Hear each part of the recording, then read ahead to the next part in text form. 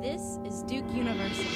This week on Office Hours. On May 8th, North Carolina residents will vote on a proposed amendment to the Constitution stipulating that marriage between one man and one woman would be the only domestic legal union recognized in the state. Janie Long, director of Duke's Center for Lesbian, Gay, Bisexual, and Transgender Life, and Duke alumnus Steven Petrow, former president of the National Lesbian and Gay Journalists Association, opposed the amendment.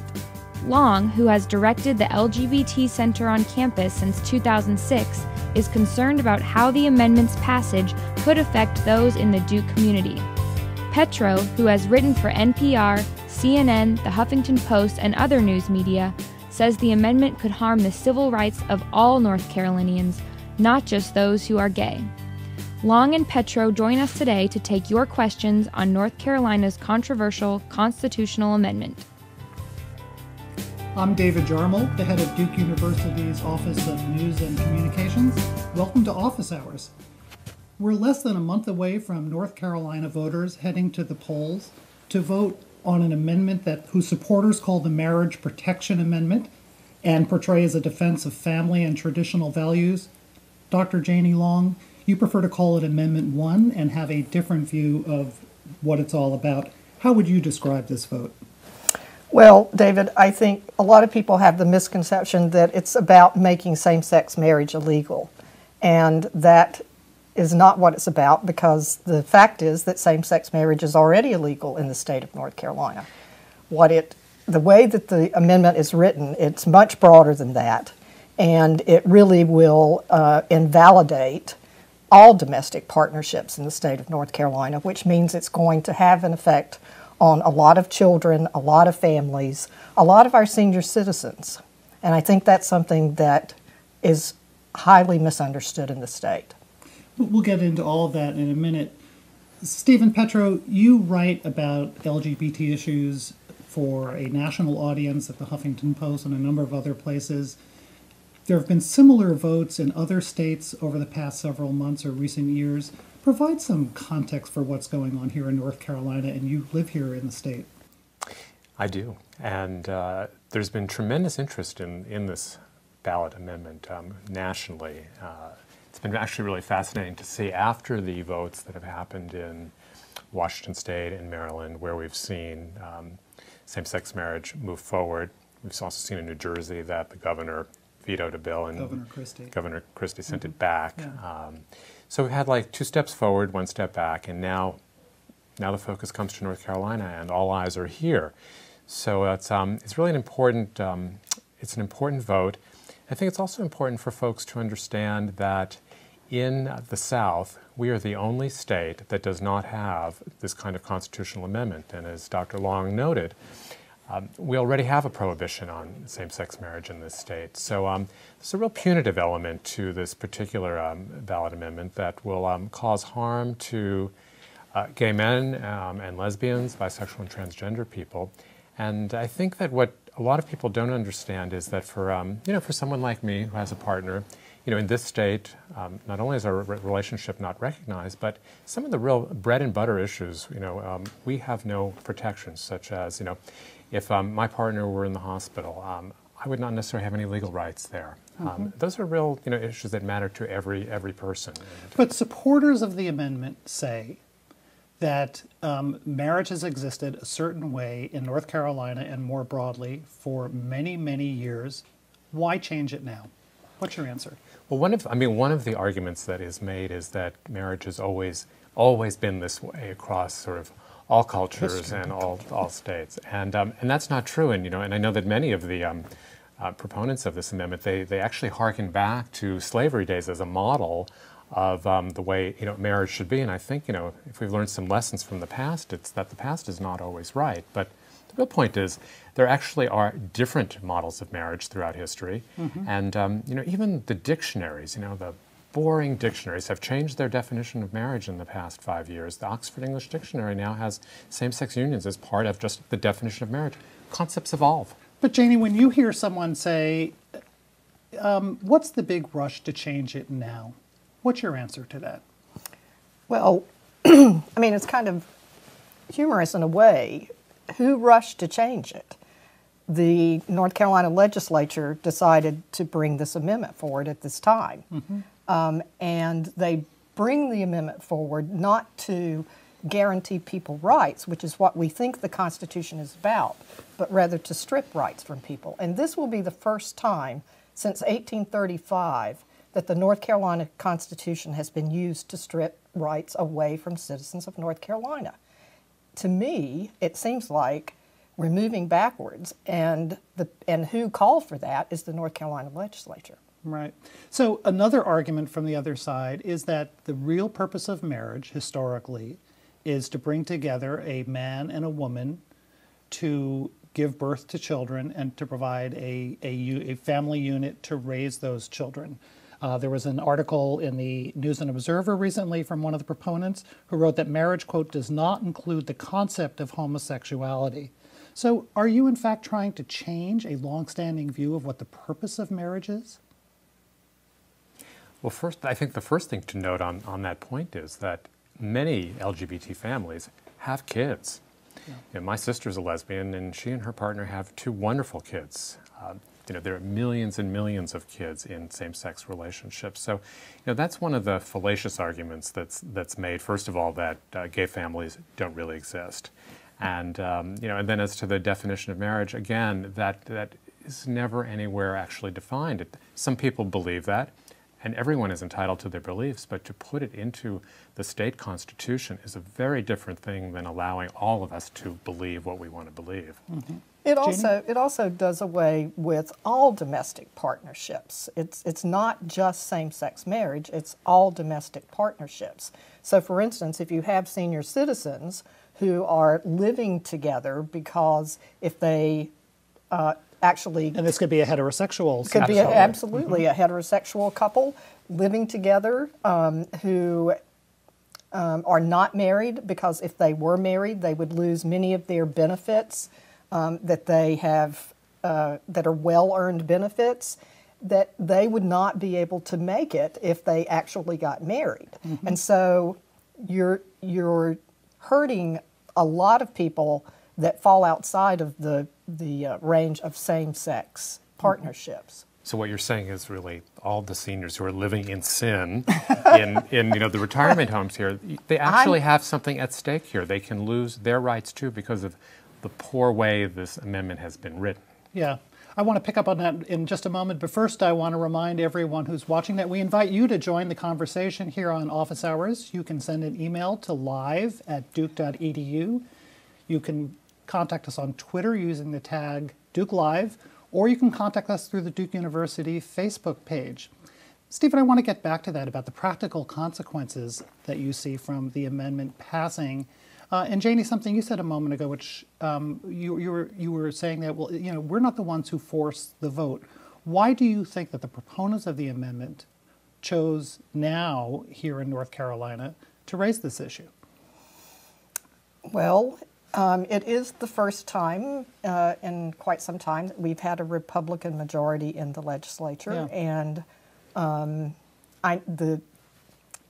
there's been talk of this for several years now, and I'll have to say that Equality North Carolina has worked very hard in order to keep this amendment from coming to a vote. And Stephen mentioned earlier, you know, we're the last southern state to do so. And it's very interesting, if you look over the past couple of years, if you look across the country, most states are moving towards some type of recognition. The only other state I believe that's not recently is Minnesota. And so in many ways, it makes us look as though we are moving backwards instead of forwards. And if we want to talk about broader consequences of that, then we have to start talking about the impact it's going to have. You mean in terms of North Carolina's reputation, or how people around the country perceive our the state? Our ability to attract business to the state of North Carolina. Mm-hmm. About 90% of all Fortune 500 companies now offer protections based on sexual orientation. Right. In North Carolina, there are over 50 major private companies that offer same-sex partner benefits currently. A lot of these businesses are looking at what's happening in North Carolina. and deciding whether or not, like Apple and Google, Right. the whether they film, want to locate here. whether they're We're going going to hear more from some of them in just a few minutes. But first, it is important to note that many people do support this amendment, and I think it's important, since our two guests, both of you today, are opposed to it, that we do hear from someone on the other side. And I spoke yesterday via Skype with Rachel Lee, who is the communications director for Vote for Marriage NC. And we're going to roll a few minutes of tape from her. We have some excerpts of that conversation. So let's hear from Rachel Lee. Marriage is good for society. It is the best environment for having and raising children. Social science research has proved that. Marriage is good for business. The top 10 states for business, as has been seen by Chief Executive Magazine studies and Forbes studies, show that the states that have marriage laws, strong marriage laws, and amendments into their constitutions protecting marriage actually perform best in a business environment. So marriage is good for our economy. When we create a stable environment for having and raising children, and we produce strong children, we are in essence fueling our economy with stable workers. This amendment is about preserving marriage between one man and one woman, and to say that North Carolinians don't have the right to come together on May 8th and preserve marriage as it's always been, that's not discrimination. That's just protecting an institution that has been part of North Carolina's history before we were even a state, and before the United States was a country.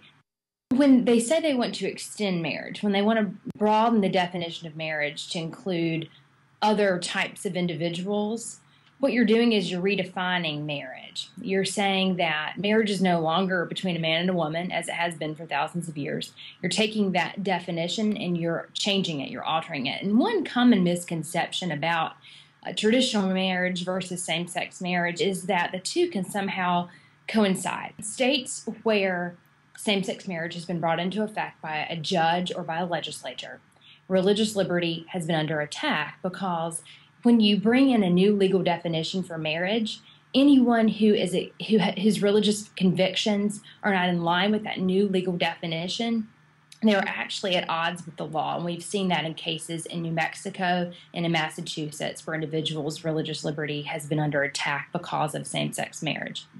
Well, marriage in and of itself, we have a lot of restrictions on marriage.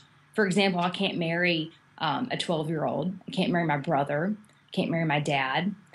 So we have a lot of restrictions in place. And even if you were to impose same-sex marriage, you'd still have restrictions on marriage that anyone could call discriminatory. So what we're talking about here is, if they want to call that discrimination, that's fine. But if they want to bring in their ideas of altering the definition of marriage, in essence, there would be discriminating as well, because there would be restrictions that they would be placing on marriage. That was Rachel Lee from Vote for Marriage NC. I want to thank Rachel again for taking the time to speak with us on Office Hours.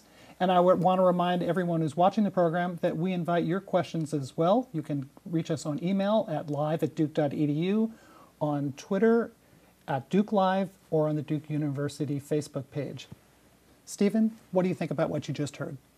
Well, a number of things really stood out to me, David, and one of them was the notion that marriage is the best environment for raising children, and that's an argument that's been made a lot by this side, and something I wrote about in the Huffington Post 2 weeks ago. Mm-hmm. It's just not true. There are no studies that show that, and when you look at every single major medical and psychological association, the AMA, the American Psychological Association, there are 45 empirical studies, completely bipartisan.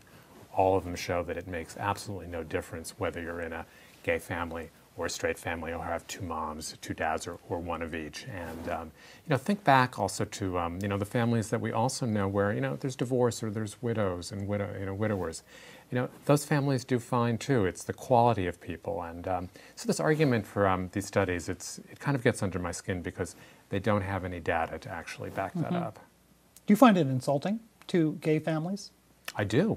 I find it very insulting, and I have to say my 16-year-old niece who lives in New Jersey, who has two moms, has has become an activist, and she's testified at the New Jersey State Senate on behalf of her parents. She wants them to be able to marry for her sister and her own sake, and I'm so proud of them. It's also indirectly a slam against single mothers.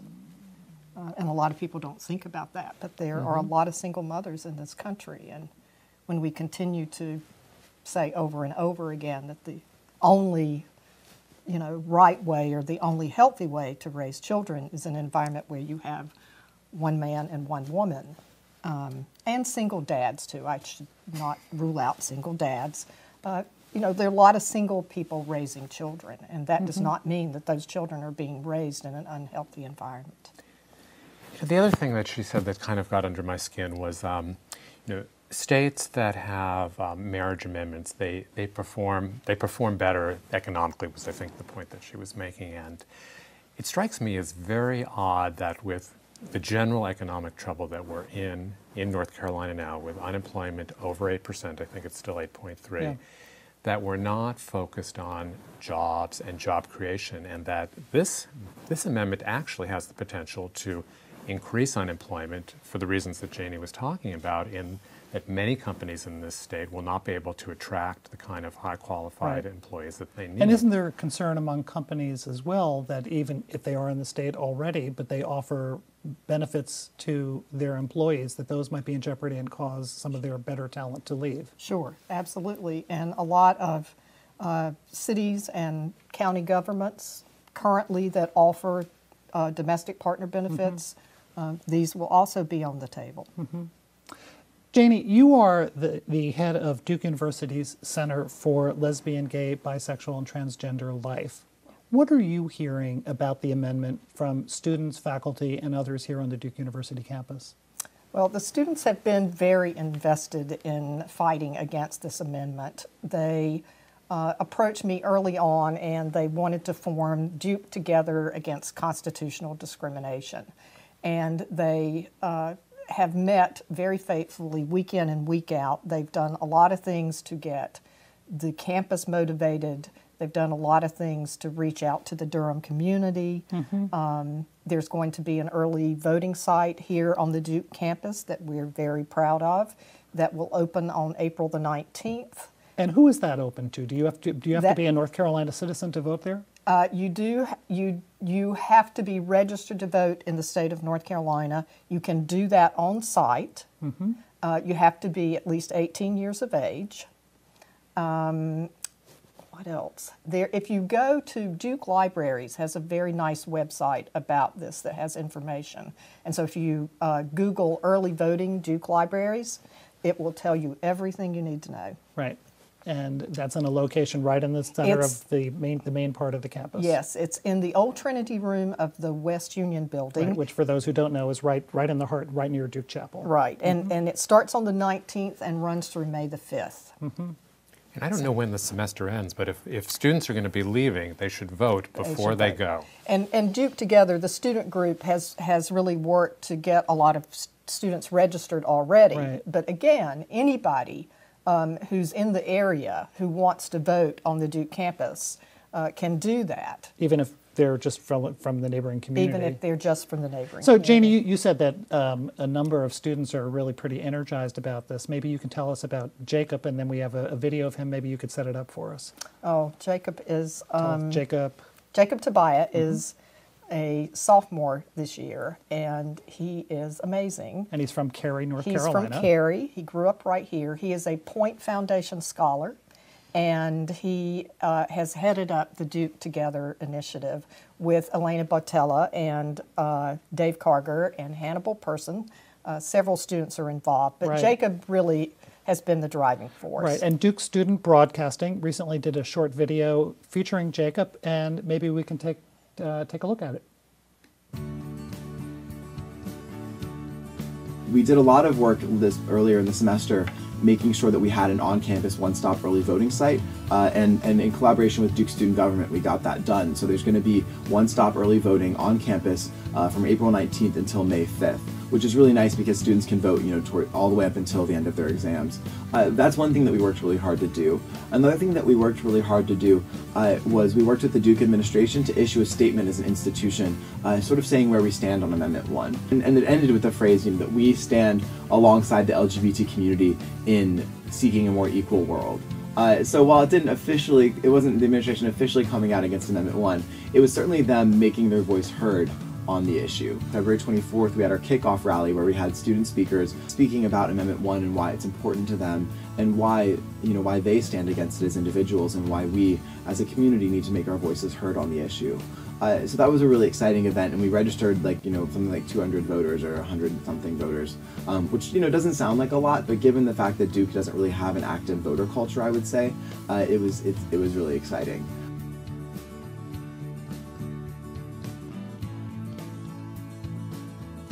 Thanks again to Duke Student Broadcasting for that clip. Janie Long, you have other concerns about how the amendment might affect Duke students in particular. Sure.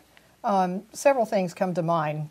Our students receive negative messages every day. This is just another huge negative message for them to receive. The day that the legislature voted, students were in the center watching the results, and it was really painful for some of our students. We have some students who come to Duke from other countries, for instance, who are coming here because they want to explore their identity. And they are very concerned about whether or not Duke is a safe place. We have families. I get emails, I get telephone calls from prospective parents wanting to know, is Duke an okay place? So help me understand you without violating anyone's confidence. Tell me what one of those calls sounds like. The phone rings, mom's on the line, and what does she say? Or better yet, they walk into the center.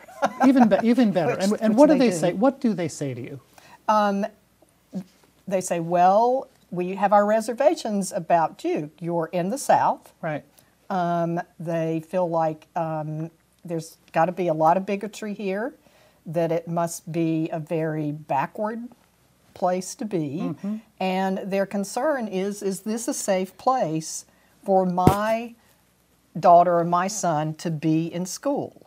And so there's definitely a lot of sense of protectiveness there. They don't want to send their children to a place that is going to be unwelcoming or where they might perhaps be harmed. When you, I was just wondering, when you explained to them what about the Duke statement on Amendment 1, how does that help you? That seems to have been a very big step, and for this institution especially. Definitely. They love to hear that Duke has lots of things in place that protect LGBT students. And the amendment that Jacob mentioned in his piece has gone a long way to say, here's the statement. And in fact, the university put out a statement exactly. explicitly in support of the LGBT community on this issue. Yes. It took a little while, but it's there.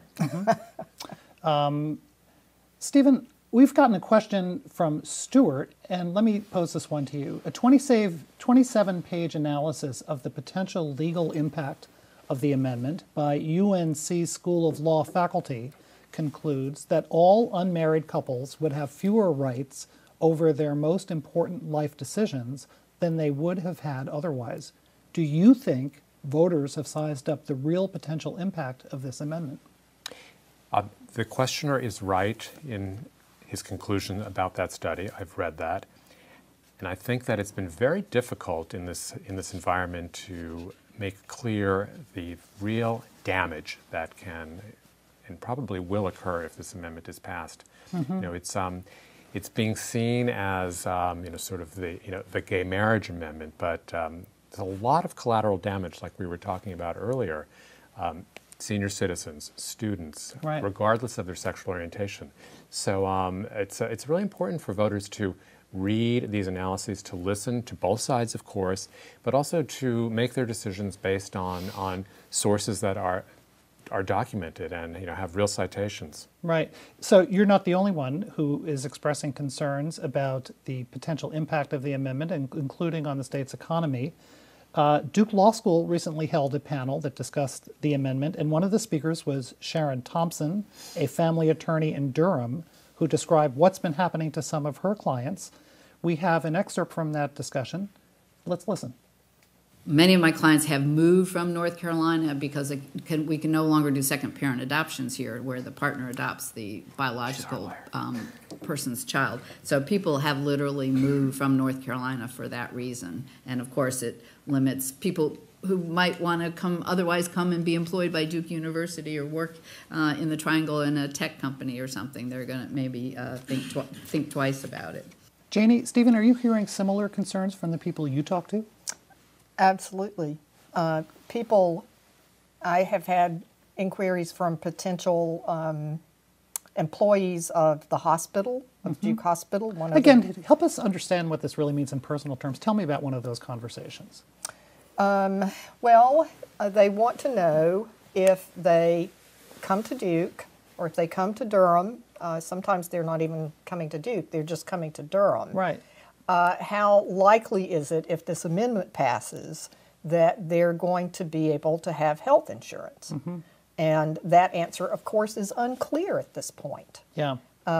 We think that private companies can still offer health benefits to domestic partners, but that really is not clear at this point. Right, and if they want a job like that, they are presumably well-educated, skilled people who are the kinds of folks that you might want to have in a state's economy. Steven, are you hearing similar kinds of things? I am, and to make it real, some of the questions I get are about, if you're a straight domestic partnered couple, you could lose any domestic violence protections. You could lose your child custody arrangements because you would now be in a relationship that the state no longer sanctions. And again, it's the collateral damage. It's written. The amendment is written so vaguely that we don't know for sure, but it's possible that all of these things could come to pass. And so everyone really has some skin in this game. It's not just about gays and lesbians. We invite you to join our conversation with Steven Petrow and Dr. Janie Long. You can send your questions by email to live@duke.edu, on Twitter using the tag DukeLive, or on the Duke University Facebook page. We've received a question from James, and James asks, what do you think about language that recognizes civil unions or domestic partnerships but leaves out the question of marriage? Janie.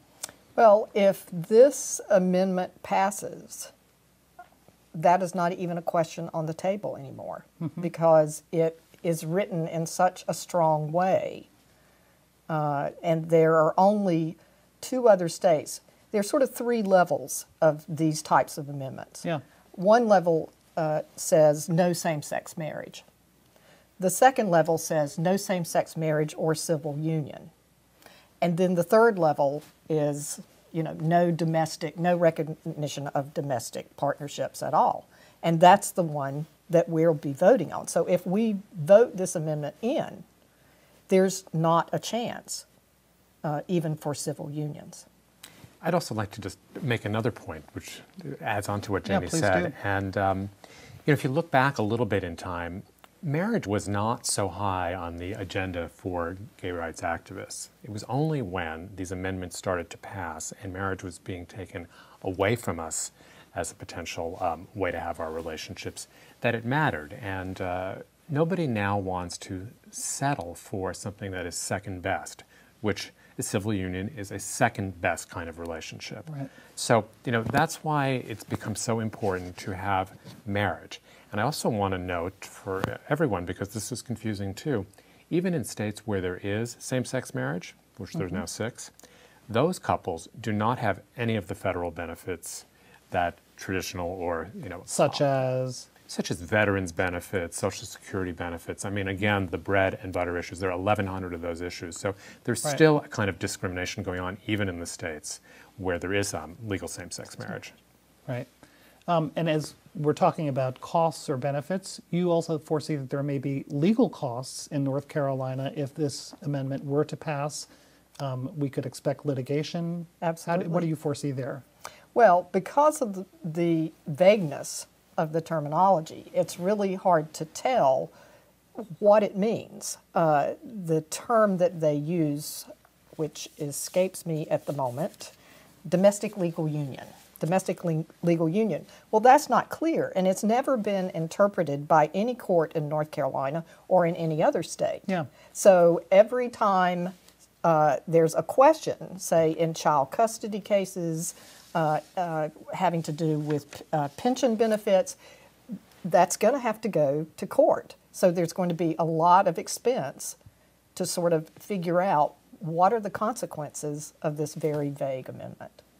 So the lawyers will do really The well. lawyers will do well, yes. Yeah. Well, there may be some lawyers watching who maybe think that's not such a bad thing. Indeed. So someone else who spoke about the economic impact recently at the Duke Law School seminar that we highlighted a moment ago was Ellie Kinnaird, who represents Chatham and Orange counties in the North Carolina State Senate. And she too voiced concerns about how passage of Amendment 1 might affect the state. So let's take a listen to that. But we know that there are repercussions pretty quickly. The business community came out strongly against it, and they wrote us, and they had many signatories to saying, do not do this. The co-founder of Facebook was born in Hickory, and he wrote and he said, do not do this. Over and over they said, to bring in the best and the brightest and the most creative, we've got to have a welcoming atmosphere. And this is not a welcoming atmosphere. First we had the abortion bill, now we have this. This is not a welcoming atmosphere.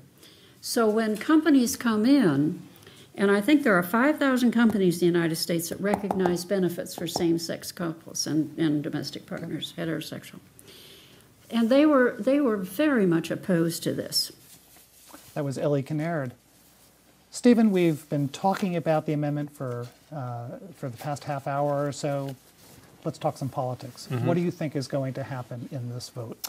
Well, I thought you might ask me that today, so I looked into my crystal ball before I came here. And what I can tell you is the most important thing is that people come out and vote no on this amendment. The polls are fairly balanced, but right, I've heard polls on both sides, actually. Yeah, and it's really hard to decipher them. Right. But in the end, the side that galvanizes supporters to come out and vote on May 8th or in early voting will dominate. And we hope that everybody who's listened to this program will really learn the facts and understand that we're all potentially at risk from this amendment. And if they wanted to get more information, are there any websites or other places you might suggest they take a look at? There's a wonderful website, and correct me if I don't have it right, but it's but I believe protectallnorthcarolinafamilies.org. Allncfamilies.org, yes. And Janie, before I ask you that final question, let me just share one question we've gotten on Twitter from Courtney, who says, do you think there's a major discrepancy in the way the younger generation and the older generation view this amendment? Absolutely. And what describe that? Absolutely. Well, it's very interesting to me. Just this week, there was a panel bringing together members of Duke Republicans, Duke Democrats, and our undergraduate group, the LGBT undergraduate group. And they all found common ground, which says we are against this amendment. If you look at the recent statement by Harvey Gantt and Richard Vinroot, the former mayors of Charlotte, one Republican, one Democrat. Right. And you noted earlier in our discussion that you thought it was the Republicans gaining control of the legislature in North Carolina that had some correlation to this becoming more of an issue. Right. And you're saying that the Republican student group here at Duke is joining in opposition. Stephen, what are we to make of that more? Do you think that's something that is happening more generally in the state and nationwide in perceptions of the issue? So there the polls are really clear-cut. When you look at generational splits, younger people, they just don't even care about this issue. They care about health insurance. They care about jobs. Right. It's a modern family world for these folks, and I think that's very encouraging to all of us because no matter what happens here on May 8th, the train has left the station on this particular issue. So you feel like the tide of history is on your side? Definitely. It's a long arc, but it's on our side. Yeah. Janie Long, any final thoughts about that from you or requests for people who might be watching? My final thought would be, if you vote against this amendment, you won't be hurting anyone. If you vote for it, there are lots and lots of potential harmful consequences for children, for families, for our senior citizens. Vote against it. Okay, we've gotten one final message from someone at protectncfamilies.org who says that if people are looking for more information, they invite our viewers to check out their website as well. So thank you for that. I also want to thank again Rachel Lee from Vote for Marriage NC for speaking with us yesterday and taking part in our discussion. Steven Petrow is a journalist and author who writes frequently about LGBT issues, a Duke alum, we're proud to say. Janie Long is the director of the Center for LGBT Life here at Duke University. You can watch a recording of this conversation along with many other videos from Duke University at Duke On Demand. That's ondemand.duke.edu. But for now, thanks for watching.